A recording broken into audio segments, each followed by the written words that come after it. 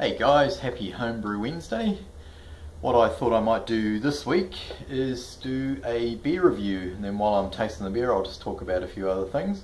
So about a week and a half ago I got contacted by Watkins through a Facebook group that I belong to, and he asked me if I'd be interested in tasting one of his beers and just giving some feedback on it. So of course I said yes. Who have to be an idiot to turn down a free beer tasting. So yeah, here's the beer here. I've got two bottles. I'll keep the other one and share that with someone else, probably Alan from HBW. But here it is. So it's the Blonde Addiction, August 14, Al Watkins.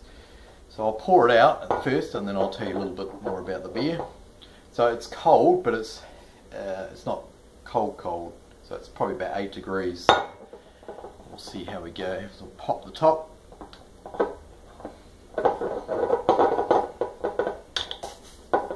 we go. There's a bit of hiss off the top there. You can see the bubbles coming up. So let's pour it out.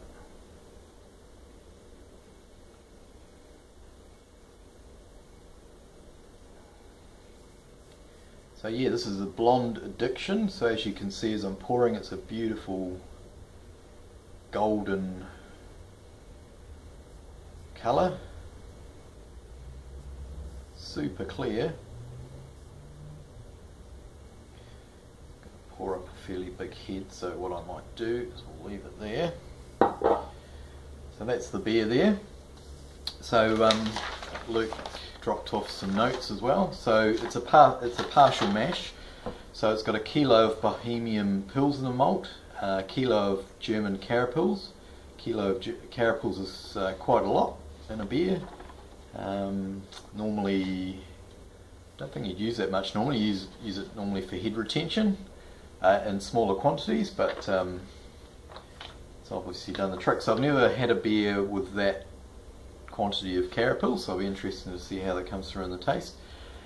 He's then added a 1.5 kilo light black rock malt extract. Then he's done some hop additions. At 30 minutes he's done 15 grams of Nelson Sauvin and Motueka, and at 10 minutes he's done another 15 grams of Nelson Sauvin and Motueka. And it's a 26 litre batch. He's used the Danstar Nottingham ale yeast, and he's dry hopped for 14 days in a hop bag with another 15 grams of Nelson Sauvin and 15 grams of Motueka, and it was bottled at 3 weeks. So yeah, there it is there. I might just pause the video there and then we'll come back once the head's gone down a bit. Okay, I'm back. The head's gone down a little bit, but it's still staying there. Beautifully clear. Like I say, fantastic colour. Really nice cascade of bubbles coming up from the bottom. It is bottle conditioned, but it has a very, very tight sediment at the bottom of the bottle. So no sediment at all went into the glass. As I was saying before, I think that kilo of Carapils has definitely helped contribute to that fantastic large head. Let's get a nose on it.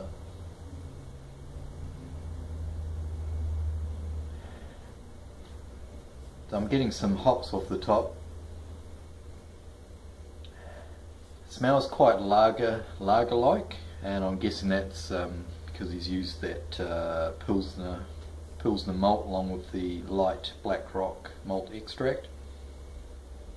It's got quite a nice clean aroma to it. Probably not picking too much up just because of the head, so what I might do is I'll tuck into it now.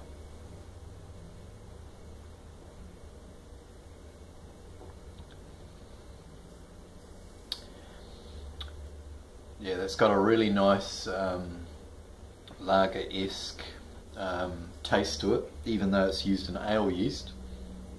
So what you've done, Luke, if you're not aware, you've done like a hybrid there, sort of a lager style beer with an ale yeast and that's come out really, really good. Yeah, I'm picking out some nice passion fruit from Motueka and some nice wine-like qualities from the Nelson Sour bin.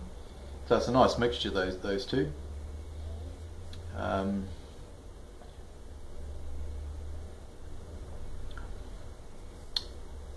Bitterness is quite moderate. There's no sort of lingering, there's a little bit of bitterness there, but it's not lingering, but that's fine.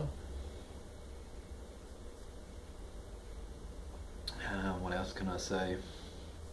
It's got quite a nice crisp, dry finish to it as well, like in keeping with a lager type beer. Very nice beer. It's a shame we're not in the middle of our summer at the moment, because this would go down fantastically well. This would make a great session summer beer. I don't know what the ABV is on it. Luke, if you maybe chuck us a comment in the down below. Yeah, I can't see anything on your notes here. But that's a great effort, mate. I'd be very proud of that. And like I was saying, it's appearance-wise, that's a 10 out of 10 beer right there. And look at the very nice lacing as well. That is an excellent beer. I don't think Luke's on YouTube, but I could be wrong. Sing out if you are, Luke, and we'll chuck a link down below. Yeah, so that's Luke's Blonde Addiction. Before I finished, yeah, I'm enjoying tasting and reviewing the SJPorr beers as well this week. Has some fantastic beers. I'm about halfway through my box of 20. Some of the ones that come to mind have been quite memorable are the mushroom ale, smoked mushroom ale. It's very nice. The Pina Colada IPA had the coconut in it. Another one had some strawberry in it. Had a really nice couple of red IPAs. So there's been a real good mixture of beers, and that's been the highlight for me so far with the challenges. Not so much how my beer's getting on. I don't expect to get anywhere with it, but the biggest thrill for me is getting to try everyone else's beer, and that's what's really made it for me. It's an opportunity that money can't buy. So you know, trying other people's beers, they'll never be available again in that selection. So yeah, it's been great fun. I got my first video review of my SJPorr entry. If you're interested, Grant Baker did a review, so I'll put a link below in the description if you want to click on that. Mine is the Toasted Pale Ale. I think it's the third of the 3 beers that he reviews in the video.